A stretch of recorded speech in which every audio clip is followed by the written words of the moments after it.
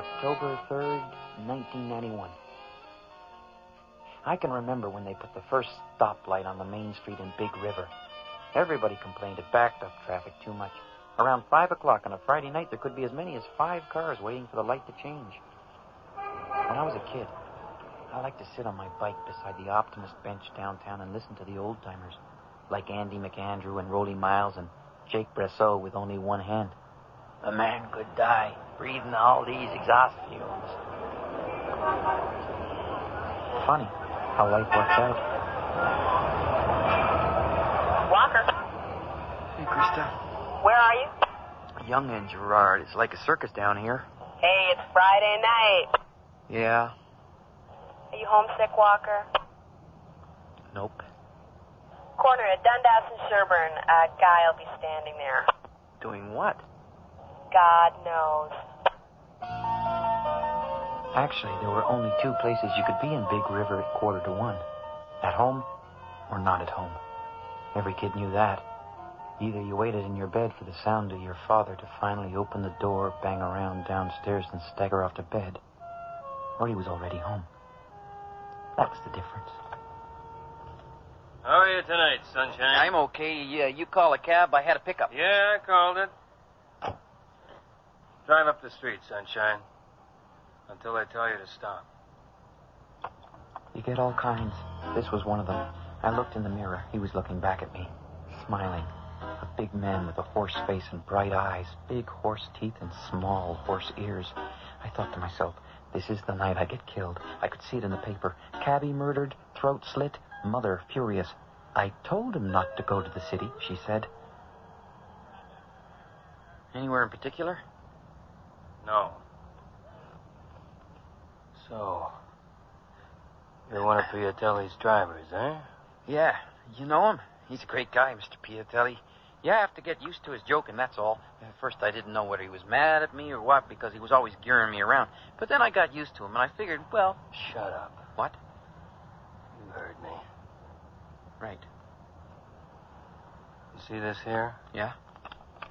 Give it to my friend Alfonso. Tell him a special delivery for the Angel. Pull over. How old are you? 19. What's your name? Walker. Yeah?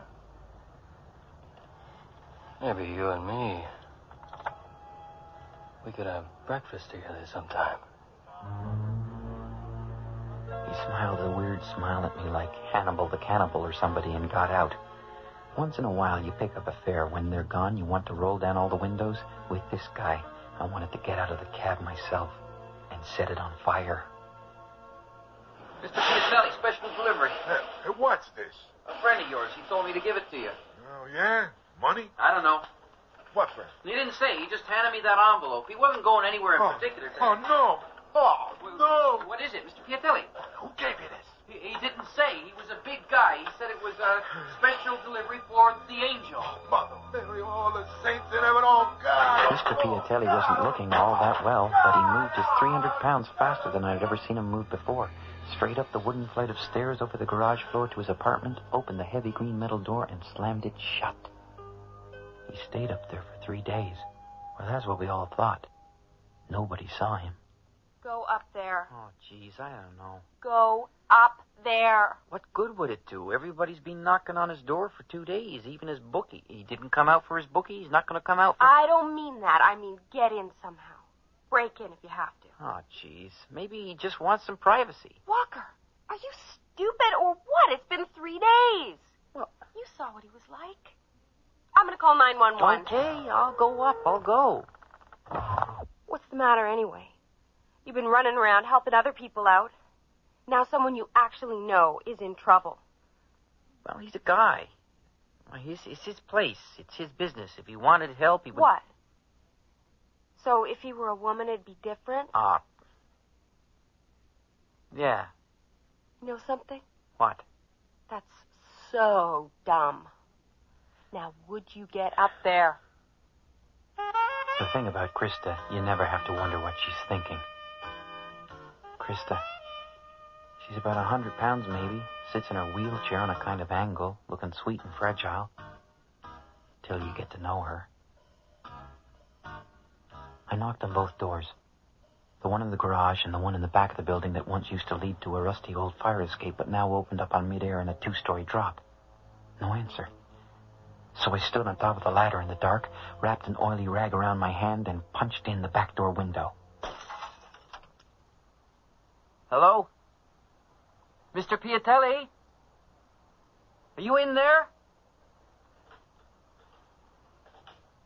Mr. Piatelli?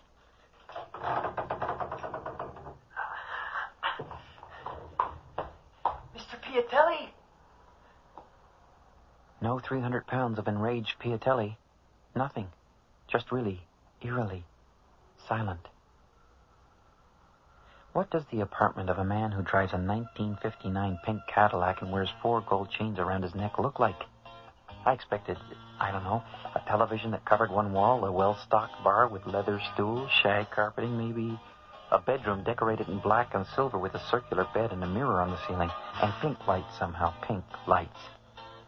It didn't look like that at all. The outside door opened into the kitchen, and it was bright and clean, tidy. His office downstairs was a mess. Maybe there were 2 Piatellis. Hello? There were heavy curtains across the window in the living room and massive furniture sitting in the gloom that looked old and polished and plush. But that's not what caught my eye. What caught my eye were the shelves on the walls. Rows and rows of shelves, and sitting on the shelves, staring back at me, glowing palely in the dark. Rows and rows of dolls. Beautiful china dolls, looking very old in yellowing costumes. A few miniature baby buggies made of wicker, and children's toys made out of tin. Mr. Piatelli was a doll collector. I looked into the bedroom, switched on the light. A few clothes were strewn over the bed, as if he had sorted through some things, packing in a hurry, and beside the bed, on an old worn rug that looked to me like it came from India, a piece of a photograph. I picked it up, some older woman's face squinting into the sun. I looked in the wastebasket. Inside it, the crumpled envelope I had given to Mr. Piatelli from the guy in the cab, and more pieces of the photograph. I fitted them together. The woman was standing in a backyard beside an old wooden fence. 2 young boys were standing beside her, one maybe 18, the other 12. They had their arms around her, their mother probably. There was an alley behind them, a tangle of telephone poles and wires. The woman had an apron on. It was blowing a little in the wind.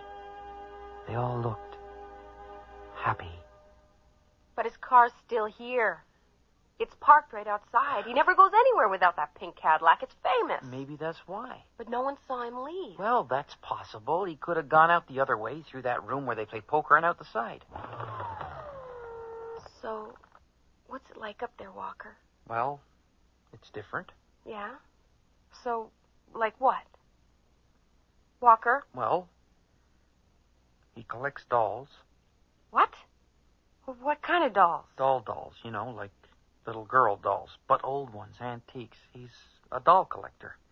Alfonso Piatelli collects dolls? Yeah. Come on, Walker. I've known him since I was 3. No, really. And his place, it's nice. Old furniture, too, like they've been made by craftsmen.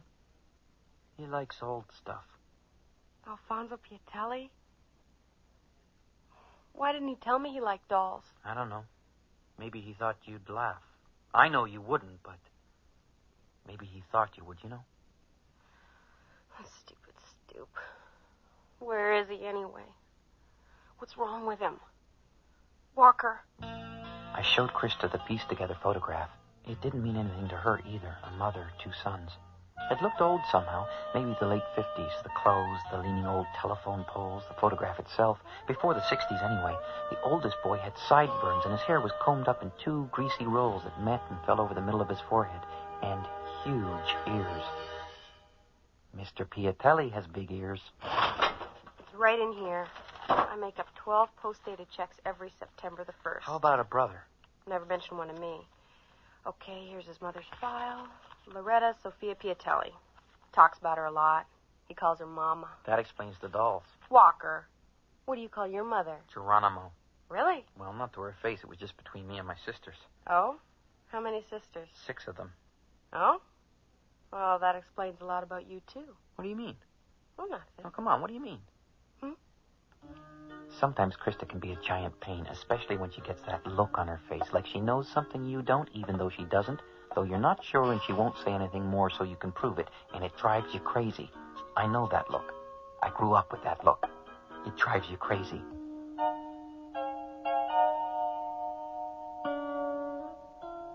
Yes, Mr. Devereux, Mrs. Piatelli has been a resident of ours for many years, but I'm afraid I can't let you see her. Oh. Why not? I'm afraid I'm not at liberty to tell you why not. Are you a relative? No, I work for her son, Alfonso Piatelli. Yes? And, we haven't seen him for a few days, and a bunch of us were worried. He went away kind of abruptly, and I thought maybe his mother might know something about it. Well, Mrs. Piatelli is not well. She hasn't been for some time. Now, I'm quite certain she wouldn't know the whereabouts of her son. Oh. Well, if you see him, could you tell him to call the garage? Let someone know what's going on?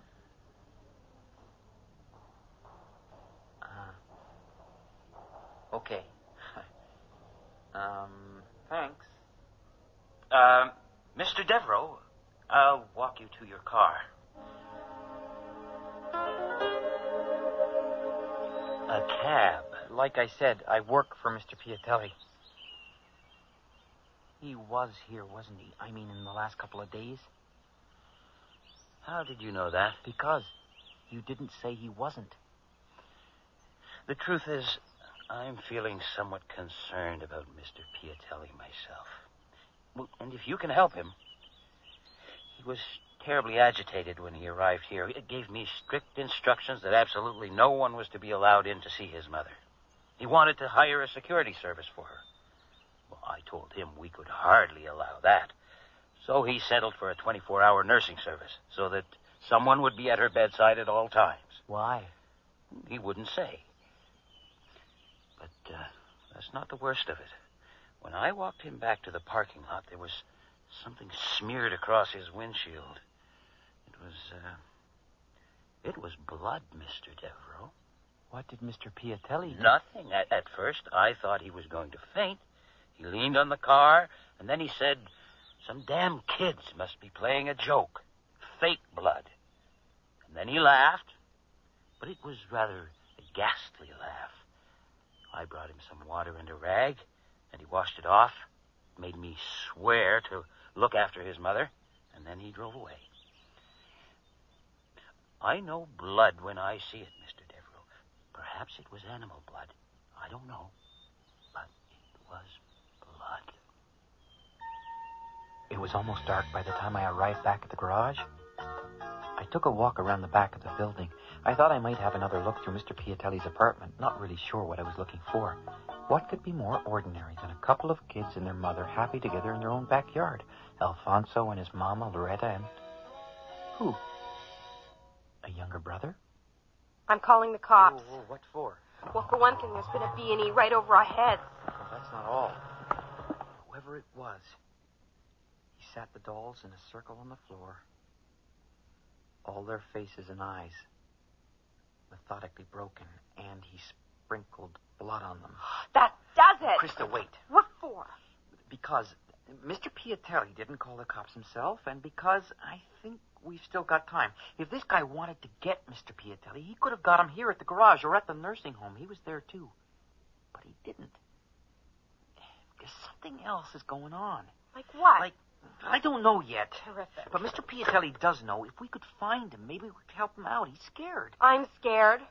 You'd be scared, too, if you were normal. Where would he go if he wanted to hide out? I don't know. Well, think about it, okay? Okay. Does he own a cottage? No. Someplace out of town? No. Some relative somewhere? Well, of course he has relatives somewhere. Everybody has relatives somewhere. He owns some places in town. He does? Yeah. He owns a row house and a couple of detached ones around Queen and Broadview. But he rents them out. I enter the rent checks every month. Oh. Walker, one of those places, there's some young guys in it. They were about 3 months behind in their rent. Alfonso said he was going to kick them out. They were wrecking the place, he said. Then it could be empty now. It is empty. I parked the car about 3 blocks away from the address Krista had given me, in case I was being followed. Sat in the cab for a while, rolled a smoke, stuck in a tape, and watched. It was about 1 a.m. Somebody's father staggered by, wending his slow, crooked way home. That was about it. No parked car lurking in the shadows behind me.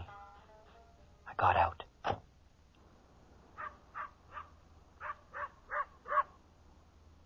Mr. Piatelli, are you in there?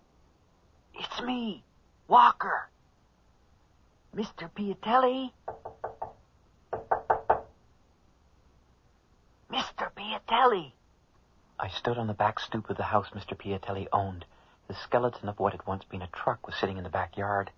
The grass was almost up to my waist. Mr. Piatelli? The door opened slowly, very slowly. Then this large, white hand floated out of the darkness towards me. It was large enough to be attached to 300 pounds. Mr. Piatelli. Suddenly, the hand had me by the shirt and jerked me in through the door like a minnow being jerked out of a fish pond. Walker? Yeah, it's me. Turn on the light. What, are you crazy? I ain't turning on this light for nobody. A bulky shadow moving down a hallway. I followed him. There was a faint glow at the end of the hall. Mr. Piatelli turned into a room. Come in here. Don't say nothing. Just shut up. He had nailed some canvas drop sheets over the windows. There was a painter's scaffold and a couple of buckets of paint, a candle burning, the stubs of several others, pizza boxes, beer cans, cigarette butts, and graffiti all over the 2 walls that hadn't been painted. You see this? I'm a hunted animal. That's what I am. How'd you get here? Drove the cab. Well, park my bloody cab in front of this house. I'll kill you. No, I didn't. It's a few blocks away. I was careful. Nobody followed me. Yeah, you hope. I hope. Then Mr. Piatelli raised up his hand. There was a revolver in it the size of a suitcase. He comes in here, he's a dead man. I mean, that's all there is to it, a dead man. How'd you find me? Krista. Yeah, of course, Krista. What about? She's really worried, Mr. Piatelli. We're all worried. Whatever's wrong, we want to help. Yeah? If he hurts Mama, what'll I do? Oh, she's all right. I was there this afternoon. No kidding. Oh, that's good. I mean, that's good. Mr. Piatelli, I think we've got some time to sort things out. He was just threatening. That photograph, the blood on the windshield, the dolls. What? Oh. Somebody got into your apartment. I think it was the same guy. He broke your dolls. Mr. Piatelli looked at me, his face as large and white as the moon. You saw my dolls? Yeah. They're terrific. It's a great collection. It must have taken you years to, collect. I think they're great. And the toys and things. He, broke their heads. Mr. Piatelli just stared at me for a moment. Then suddenly he turned away. One huge, meaty hand began to rub away at his eye. He kept his face turned for a long while. I didn't know what to do. Maybe you'll be able to fix them. 35 years. Collection takes me 35 years. The first one, my little sister's. She died of scarlet fever. 4 years old. So I kept it. Then I just started to buy things, toys, things. The more I bought, the more I got interested in their history, stuff like that, You understand? Sure. Yeah, I could be collecting cars, anything. So he trashed them, huh? Yeah. Yeah. Mr. Piatelli, that photograph of you and your mother, who else is in it? The younger guy. What, you crazy? That's not me. That's not my mother. That's him, for God's sake. His mother. Whose? I'm going to need somebody on the outside. I need a go-between. How about it, Walker? Could you do that for me? Yeah, I could. Okay. Hogan. It's Mouse Hogan. His mother, his younger brother. We all grew up in the neighborhood. This was my old home. My mama's home. We had a gang, a bunch of kids. It was Mouse's gang. I wasn't really in it, but I had to be in it. You understand? I mean, you're in or they kill you. I mean, that's how you think when you're a kid, right? Mouse called me Angel because he knew I didn't like what was going on. Oh, you couldn't call him Mouse, though. Big ears. Big ears? Yeah, Mickey Mouse behind his back. He was mean. He was crazy mean. He was nuts. We used to hang around the hotels and parks, roll drunks. One night, we're emptying out this wino's pockets. He wakes up and he grabs the mouse. And the guy's as strong as a bear. You'd never believe it. So we're kids. We run. And now he smashes Mouse's face into a wall and bloodies him up a little. Later that night, I'm laying up on the roof. I mean, it's so hot. And I see the mouse. He's climbing over the backyard fence. He's got something in his hand. Out of curiosity, I follow him. He walks through the park. He finds the same guy. Oh, he's passed out good now. He's sleeping on the grass. Mouse stands over him. He looks around. Oh, I can still see his face. His face, it looks weird, like he's high on something. And then he pours stuff out of the can he has in his hands all over the guy, from his head to his feet. And the guy begins to stir. He sits up. Mouse lights a match, and the guy just explodes. I mean, it lights up the whole park. This guy, he never even made it to his knees. He just rolls a little, and he lies still. The mouse disappears, and me, I run too. And the cops come around, they question everybody in the neighborhood, and I can't stand it. What I saw, so I tell them. I have to go to court, the whole thing. Mouse is 19, they send him away. Manslaughter, 20 years, 12 certain. And one night, his mother, she takes an overdose of pills, kills herself. It's him in that photograph. His mama, his brother. This is what he gives me. This is what he's telling me. So the guy in the cab... It's Hogan. Every year, every Christmas, that maniac sends me a card from prison to the Angel. He kills some guy in a riot. More years, more cards. I wait for them like a knife in the gut. And this year, no card. He's out. Mr. Piatelli. Listen, I leave here. I'm a dead man. You do something for me, okay? His brother, Terry, he's a gambler. I know the guy. He's okay. He's in his right mind. I'll send you to him, all right? You tell him what's going on. Maybe Terry can stop you. Shh. What's that? What? Shh, that. I don't hear. Shh. Mr. Piatelli put one hand up and bent over the waist, cocking his ear towards the hall. We both stood frozen for a moment, straining to hear. Mr. Piatelli crept out of the room, his revolver leading the way, and began to move silently down the hallway towards the dark kitchen. I followed him, his huge bulk moving silently through the gloom. Then he stopped. It was coming from outside, by the door. Mr. Piatelli took one more step into the kitchen. Suddenly, there was a shadow at the kitchen window behind the curtains. A face, then pointed ears, an arching back. Tail. I'm gonna go nuts. Oh, God, that's what's happening. I'm going nuts in here. Mr. Piatelli, listen. I'll be your go-between, I promise, but just let me make one call first. Yeah? To who? To the police.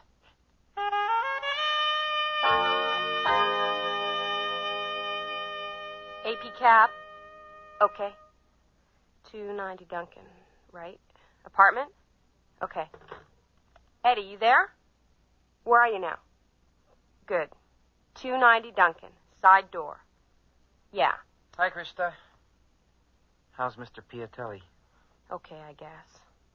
He's trying to glue his dolls back together. I'm supposed to be helping.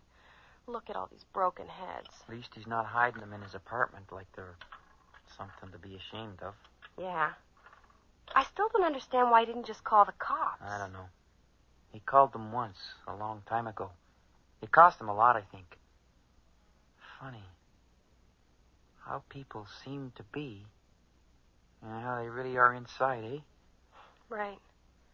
Yeah. Anyway, that guy, that crazy guy, how'd you know that he wasn't Mouse Hogan? Ears. Ears. Ears.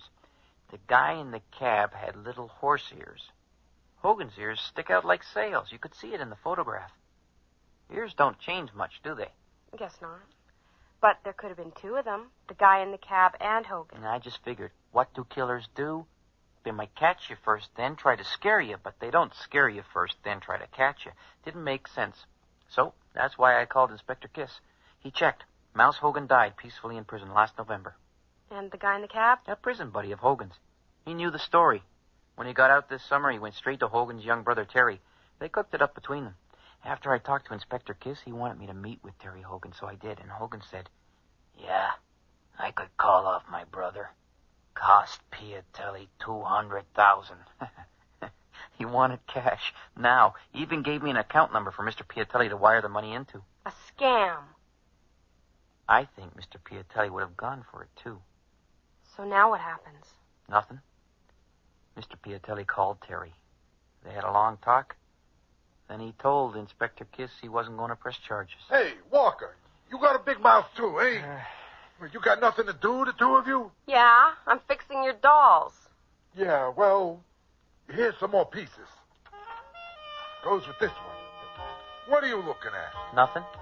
Aren't you supposed to be driving a cab or something? Too early. Hey, Alfonso, why didn't you charge them?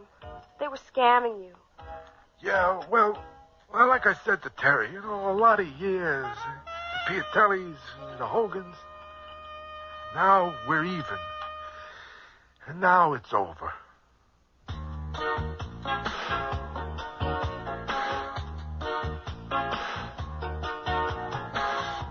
You have just heard Midnight Cab, Episode 3, The Mystery of the Horse-Faced Man, written by James W. Nichol. Featured in the cast were David Ferry as Walker and Jacqueline Samuda as Krista, with Howard Jerome as Mr. Piatelli. You heard Frank Moore as Whip, and the rest home manager was Dennis O'Connor. Music for this series is composed by Milan Kimlicka, and the series casting consultant is Linda Grierson. Our recording engineer is Joanne Anka, with sound effects by Matt Wilcott. The series production assistant is Nancy Dow. Midnight Cab is produced and directed in Toronto by Bill Howell.